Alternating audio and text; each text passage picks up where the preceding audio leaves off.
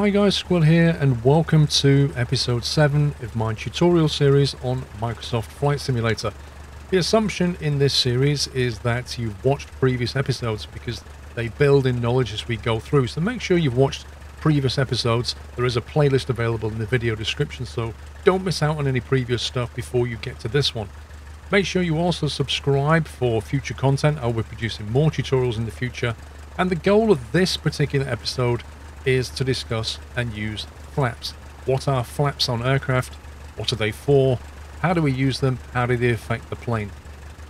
Now, if you want to follow along, and I strongly urge you to do that, you'll need to set yourself up in a Cessna 152, which is this one here, just the basic Cessna 152. You need to spawn in at Renton Airfield, that's KRNT, Kilo Romeo November Tango, and just set the weather to clear skies and local time of midday. We're going to jump inside the cockpit shortly and discuss things, but first let's have a look at the outside and see where the flaps are. It's important to note before we begin this episode that not all flaps work the same way across different types of aircraft. Indeed, there are different types of flaps. As ever though, I want to keep the discussion simple and easy to understand. It's more important that you understand the concepts of flaps and when and where to use them. So on the Cessna 152, as you can see, it's an upper wing aircraft, and the flaps are actually on the inside of the ailerons. So these are the ailerons here. They control the roll of the aircraft. And then just inside of those, if I deploy them, they deploy in stages. That's position 1, position 2, and position 3, or what it's called 10, 20, and 30 degrees. Now you can see that the flaps actually came out slightly and they dip down. They basically, what they do is alter what they call the wing's angle of attack. As you can see here, if we look down the length of the wing, if you just get the camera set correctly, the air flows from left to right as you look at this plane here, and it flows across in a straight line. Most of the lift of a plane is generated from the angle that the wing presents to that airflow. That's called the angle of attack. And what these flaps do is they effectively change the angle of attack of the wing, and that has a few effects which we'll discuss shortly. Now, inside the cockpits, most aircraft is laid out in a different way. On the Cessna 152, the flaps are controlled here, and you can see they're actually marked with degrees of, let me just get over there, degrees of flaps 0, 10, 20, and 30. It's currently on the 30 position, as we can see, and if we pull that up, we can set it up in notches. Aircraft work in different ways, flaps work in different ways, and these things even work in different ways. For example, in a Warrior, it's actually a lever down here. In other aircraft, you may not be able to set them in notches. It might just be more of a gradient thing. But on this particular one, we can set them in notches. Now, as I've already said, flaps will change the angle of attack of the wing. They also increase wind drag. They effectively trade speed, forward speed, for lift. That's what they're basically doing. It's very useful during approach and landing because you can get the same amount of lift out of the wing at a lower speed. But the net effect is that you've slowed the plane down. So obviously during normal flights, you don't want the flaps to be down because you want more speed. But when you're coming in for landing, you will deploy flaps, it will slow you down and give you the same amount of lift. There's also some useful other side effects which we'll look at later. In essence, when you deploy flaps, it allows the wing to generate lift at a lower speed. And what that does is it reduces the minimum speed at which the wing can fly. In other words, the stall speed. And that is extremely useful. So let's take a closer look at the Airspeed Indicator because there's a little bit of information here that relates to flaps. Now, again, this is always different for different aircraft, and you have to consult the pilot's or the flight manual for that particular plane that you're going to fly. In the Cessna 152, you can see that you've got a green area, a yellow area, a red line, and then you've got this thick white line on the inside, and it's especially thick here. So what does all this mean? Well, the green area is your kind of normal flying speed. Anywhere in this speed zone, you can use full deflection on any controls. That's the yoke, the rudder pedal, and the aircraft is designed to operate within those speeds. The yellow area here is what's called the maneuvering area. This is where you're going at a fairly high speed, And indeed the maneuvering speed is written here 104, which is actually lower than the yellow arc. But this particular aircraft has a 104 maneuvering speed. Essentially, if you get into this zone on your speed, you must not apply full deflection to any of your controls, because frankly the aircraft's not designed to take that kind of stress, and it could just rip apart.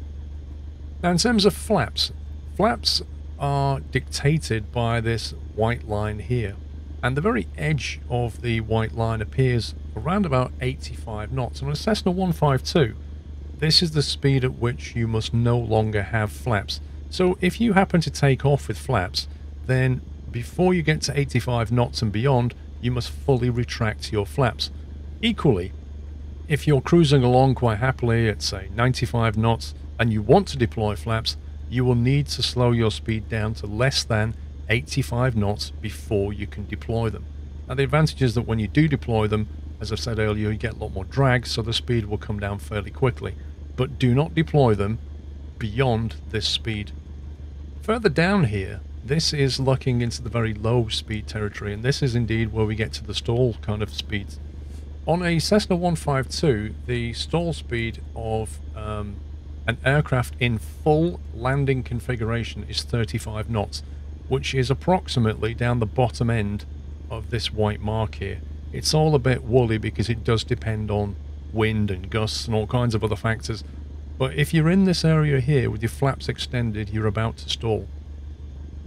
Now if you don't have your flaps extended, the plane will stall at the bottom of this white line here, which is at about 40 knots. So if you'd have no flaps deployed and you pull the throttle and just keep the nose up so that it can't get any faster, you hold the attitude, when you get to about 40 knots, you're going to see two things happen. You're going to hear the stall warning. It's like an audible noise that you'll hear, and the plane will begin to stall. And we'll take a look at that shortly. But it's something to be aware of, and we'll demonstrate this, that when you've got flaps retracted, your stall speed is higher than when you have flaps deployed. The flaps allow you to stall at a lower speed, and that is an important concept. One final thing, this is the red line, never ever exceed this speed. So what I want you to do now is get in your Cessna 152, take off as I showed you in the last video, climb out, get to about 3,000 feet, and then we'll talk again. So here we are, we're over 3,000 feet now. Don't worry about being exactly at 3,000 feet, it doesn't matter. We're over 3,000 feet, and if you look at our RPM gauge, we're doing 2200 RPM. So for that given power setting, flying approximately straight and level, we are doing, what's that, 90? About 90 knots. That's a comfortable cruising speed. What I want you to pay attention to is the horizon, where it is relative to the top of our cockpit. Visually, this is a position that you want to remember, because this is visually what it looked like when you're flying straight and level. Now if you look at the outside of the plane,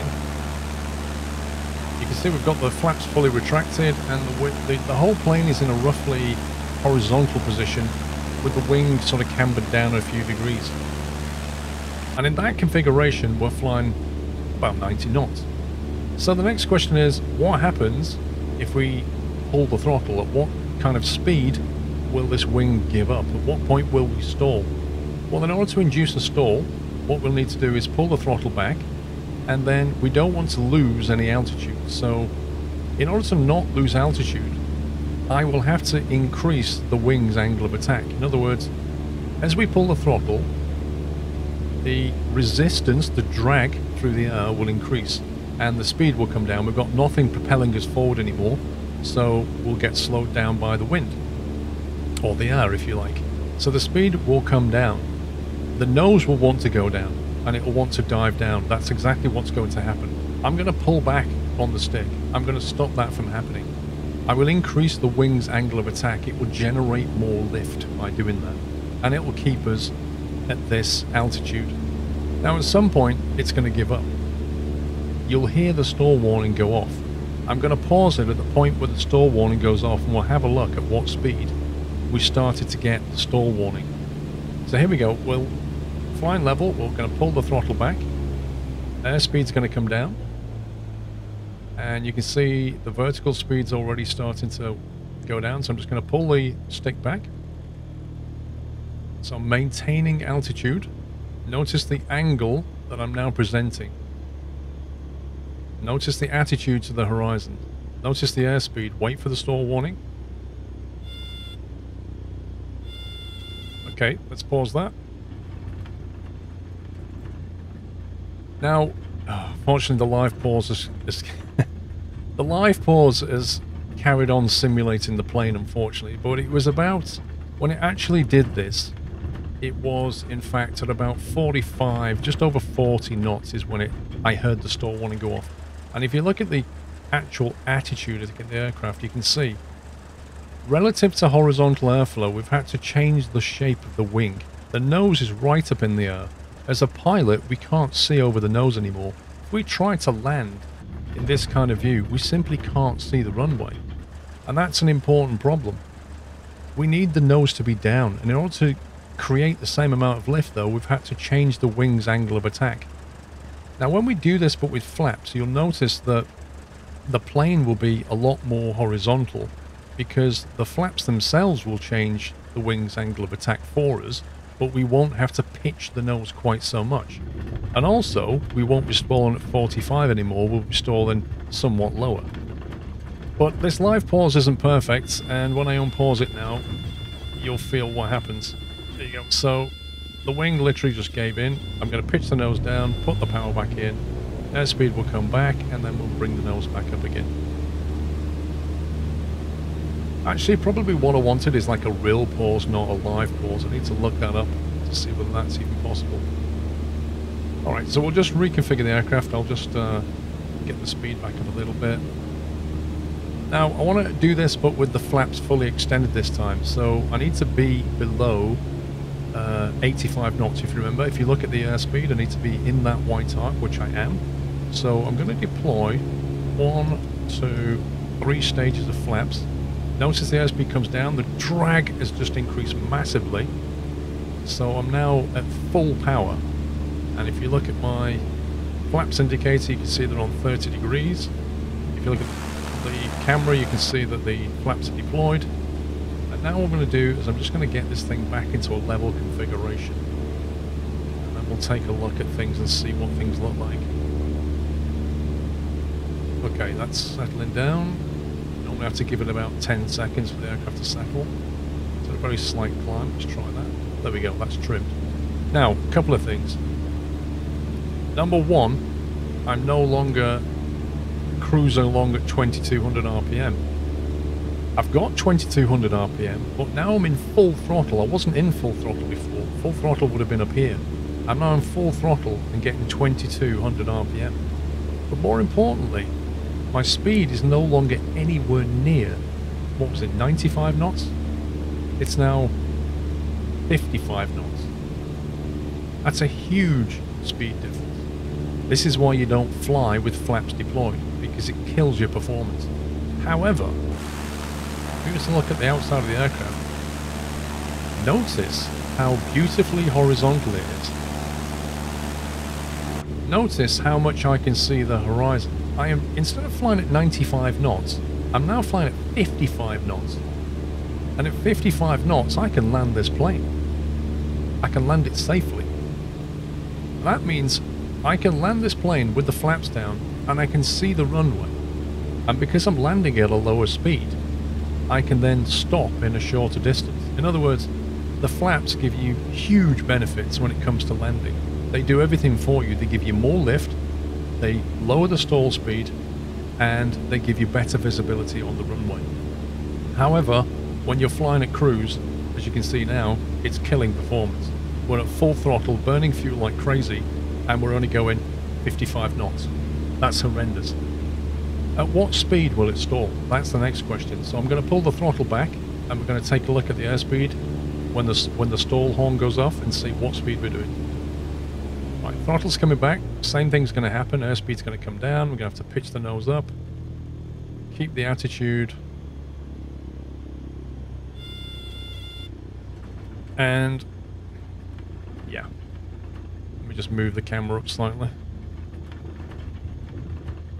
So it basically stalled at around about here when we first heard it. It's not an exact thing. It does depend on a lot of factors. the airspeed, the temperature of the air, the gust, the wind. Like, there's lots of factors here. It's not exact. But instead of stalling up here, it basically stalled down here.